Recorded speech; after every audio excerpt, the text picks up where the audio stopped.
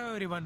இந்த வீடியோல நம்ம என்ன பார்க்க போறோம்னா டெஸ்டிங் அண்ட் கமிஷனிங் இன்ஜினியரிங் சீரிஸ்ல வந்து ஒரு கரண்ட் ட்ரான்ஸ்ஃபார்மரை வந்து எப்படி செக் பண்றது, என்னென்ன எக்யூப்மெண்ட்ஸ்லாம் யூஸ் பண்ணி செக் பண்ண போறோம், என்னென்ன டெஸ்ட்லாம் வந்து நம்ம பண்ண போறோம் அப்படின்றத பத்தி பார்க்கலாம்.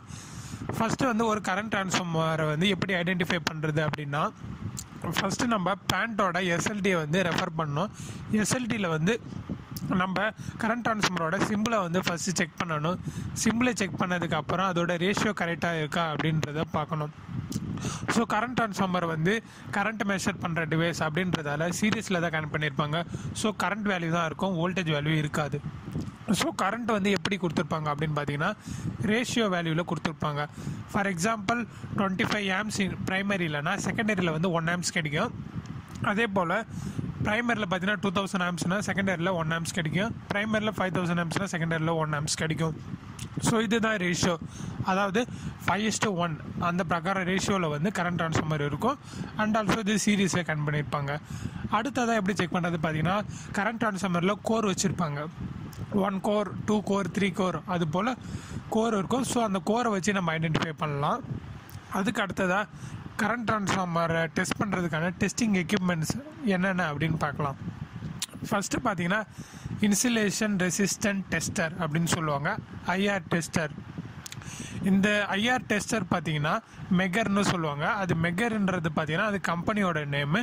பட் அந்த டெஸ்ட் எக்யூப்மெண்ட் பேர் பார்த்தீங்கன்னா ஐஆர் டெஸ்டர், இன்சுலேஷன் டெஸ்டர். அடுத்ததாக பார்த்தீங்கன்னா பொலாரிட்டி டெஸ்டர்.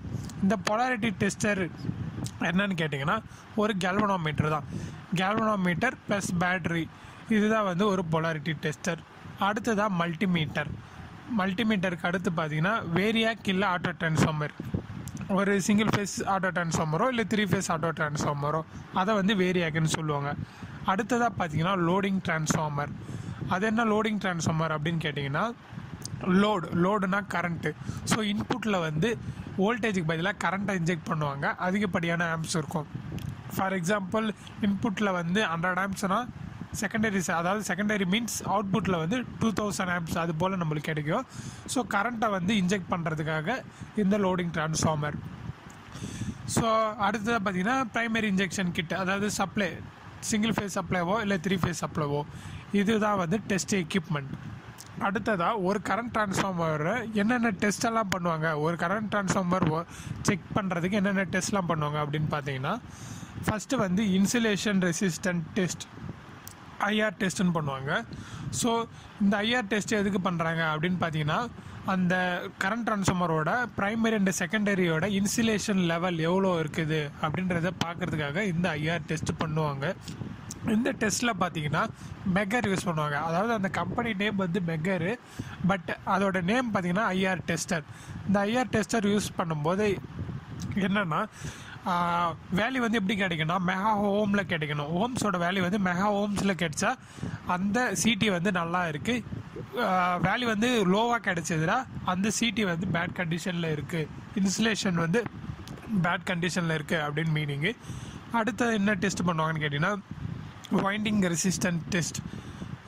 அதாவது வைண்டிங்கோட ரெசிஸ்டன்ஸ் எவ்வளோ இருக்குது அப்படின்றத செக் பண்ணுவாங்க. ஸோ இதை வந்து மல்டிமீட்டர் யூஸ் பண்ணி செக் பண்ணுவாங்க. ஸோ அடுத்ததாக பார்த்தீங்கன்னா பொலாரிட்டி டெஸ்ட். இந்த பொலாரிட்டி டெஸ்ட் எதுக்காக பண்ணுறாங்க அப்படின்னு கேட்டிங்கன்னா கரண்ட்டோட டைரக்ஷன் எந்த பக்கத்தில் இருக்குது அப்படின்னு ஐடென்டிஃபை பண்ணுறதுக்காக இந்த பொலாரிட்டி டெஸ்ட் பண்ணுவாங்க. கரண்ட்டோட டைரக்ஷன் ஃபார்வர்டில் இருக்கா இல்லை ரிவர்ஸில் இருக்குதா அப்படின்றத ஐடென்டிஃபை பண்ணுறதுக்கு ஒரு கேல்வனோமீட்டர் வச்சுருப்பாங்க. ஸோ அந்த கேல்வனோமீட்டரோட டிஃப்ளெக்ஷனை வச்சு நம்ம கரண்ட்டோட டைரக்ஷனை ஐடென்டிஃபை பண்ணிடலாம். அடுத்ததாக பர்டன் டெஸ்ட். இந்த பர்டன் டெஸ்ட்டை வந்து எதுக்காக பண்ணுறாங்க அப்படின்னு கேட்டிங்கன்னா அந்த சிடியோட பர்டன் வேல்யூ, அதாவது எவ்வளோ அதோட விட்ஸ்டாண்ட் பண்ண முடியுது அப்படின்றத செக் பண்ணுறதுக்கு வந்து ஒரு ரேஷியோ வச்சுருப்பாங்க. அதாவது அதை வச்சு தான் இதுக்கு தான் பார்த்தீங்கன்னா அந்த லோடிங் டிரான்ஸ்ஃபார்மர் யூஸ் பண்ணுவாங்க. அடுத்ததாக பார்த்தீங்கன்னா ரேஷியோ டெஸ்ட். இந்த ரேஷியோ டெஸ்ட் எதுக்காகன்னு பார்த்தீங்கன்னா ப்ரைமரி ரேஷியோவோ செகண்டரி ரேஷியோவோ மேட்ச் ஆகுதா அப்படின்றத வந்து ஒரு கால்குலேஷன், சின்ன ஃபார்முலா யூஸ் பண்ணி ஒரு கால்குலேஷன் பண்ணுவாங்க. ஸோ ப்ரைமரியில் எவ்வளோ கரண்ட்டு இன்ஜெக்ட் ஆகுது, செகண்டரியில் எவ்வளோ கரண்ட் இன்ஜெக்ட் ஆகுது அப்படின்ற எவ்வளோ கரண்ட் கிடைக்குது அப்படின்றத செக் பண்ணுறதுக்காக தான் இந்த ரேஷியோ டெஸ்ட். அடுத்ததாக மேக்னடைசிங் கர்வ் டெஸ்ட். இந்த மேக்னடைசிங் கர்வ் டெஸ்ட் எதுக்குன்னு கேட்டிங்கன்னா மேக்ஸிமம், அதாவது அதோட சேச்சுரேஷன் பீரியடை வந்து தெரிஞ்சுக்கிறதுக்காக தான் இந்த மேக்னடைசிங் கர்வ் டெஸ்ட் வந்து அவங்க டெஸ்ட் பண்ணுறாங்க.